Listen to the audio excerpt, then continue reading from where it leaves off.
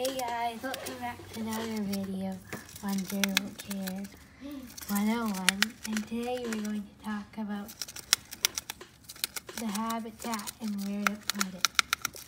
So, if you watched the previous videos for this series, you'll have known that your gerbil cage will have to be at least 12 inches by 12 inches by 12 inches, and you'll have to place it in an area where it's safe for them to live, because if not, then they might die or get sick.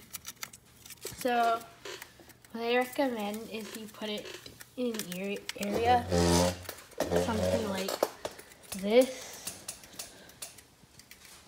and make sure it's away from direct sunlight and the area humidity is low, or the humidity of the area is low.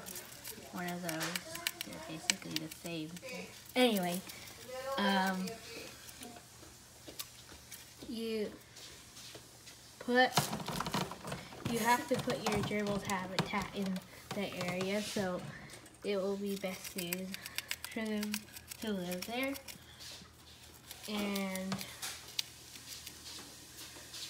make sure the thing you pooped a lot, haven't you put below your gerbil's cage is very supportive, and I recommend having like a little tray to put in your gerbil's cage, since they like to kick out their bedding. That will make a mess on your floor if you don't use a tray. Or you could also use a placemat to cover up their cage, or cloth, so they also won't make a mess. And you could also put it on the floor, but also it has to be in a safe area. But I'd rather put it on a table or another sturdy area, such as a bookshelf or the top of a drawer, like this one, so it will support it well. Or you could also use something like this black table here. That's what Hammy's using, so it'll support it. Also, make sure it's big enough to fit your gerbil's cage. And also this goes for other pets too. If you have a pet like a guinea pig or a rabbit, you'll need a bigger table because their cages are usually massive. And sorry, that's Hammy's voice in the background. So let's see what else.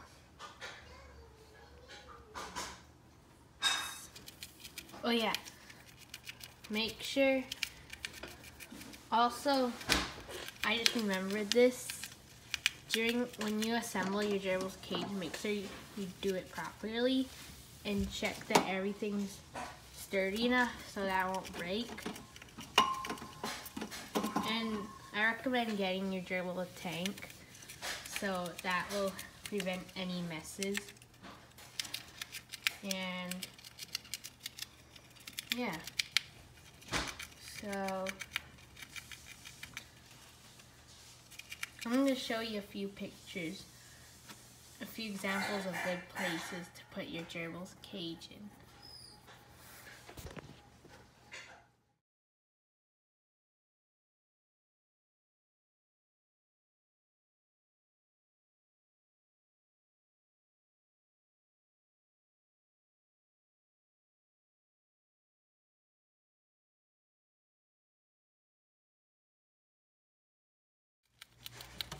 Okay, those are some photos of places you would want to put your gerbil's cage. Similar areas like those shown in the photos.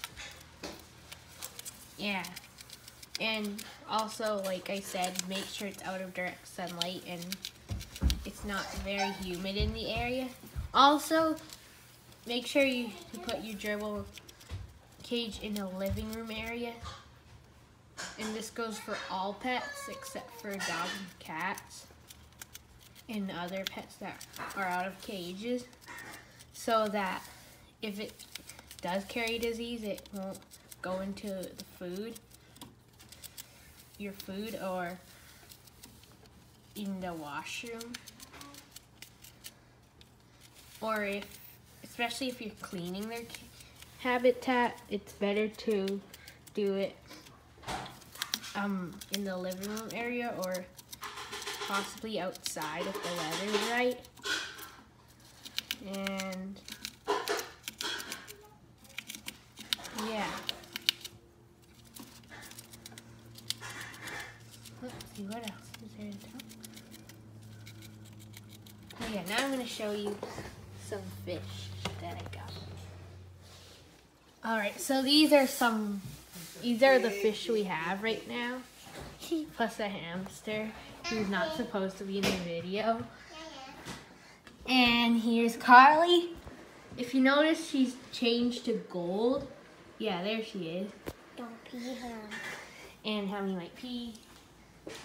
And we also got some new fish. So now we have 18 fish or 17 fish. You have 18, see? No, 16 fish. Yeah, 16 fish because I think one died. I'm a fish. No, you're not. And yeah, we got 3 tiger barbs. So you might think that they can't go with tropical community fish, but even though they're semi-aggressive, they can still be put with with tropical fish, as long as they're pretty big and there's lots of them and not as much as the tiger barbs, or else if there's too many or the other fish are too small or too weak, they'll get attacked and then they might also get killed. And yeah, sorry about the annoying baby shark song. For betas, can put them with other tropical community fish or maybe other types of fish too, but they can't go with other betas since they'll fight. And goldfish, they can only go together. They can't be with any other types of fish. So I'm just doing a clip with Carly. She's swimming around. I'm swimming. Brown hamster. I'm swimming around too. So I'm goofy. if you're looking for, What are you doing? if you're thinking of buying tropical community fish, I recommend getting Daniels and guppies, What are you staring at, huh? because they're a nice addition to aquarium. You could also get tetras. You could also get mollies, rasboras, and lots of other fish, plus a frozen hamster if you like. And I recommend also getting some catfish and algae eaters to help keep the tank clean. And you could also, and in a goldfish bowl, in a goldfish aquarium, especially if it's filtered, you also would want tank cleaners. Although they might fight, you wouldn't want a frozen hamster. And for betas, if they're in a tropical community aquarium that's filtered, or another type of aquarium that's filtered. Oh no, she just ate fish food. Is she gonna die? No. And then, sorry,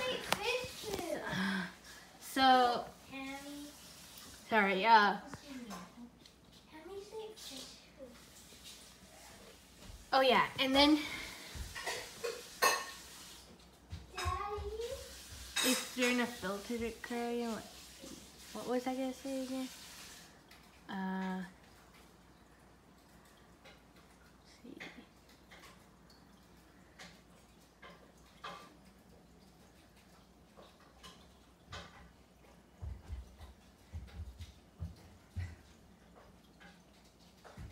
Oh yeah, so betas will also need tank cleaners too if they're in a filtered aquarium along with other fish.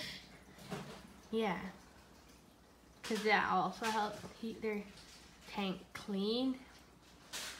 And also when betas are in tropical community aquariums, make sure there's no other betas or else they'll fight and try to kill each other. So yeah. Okay. So anyway, I think I'm gonna end the video here today now. So bye guys.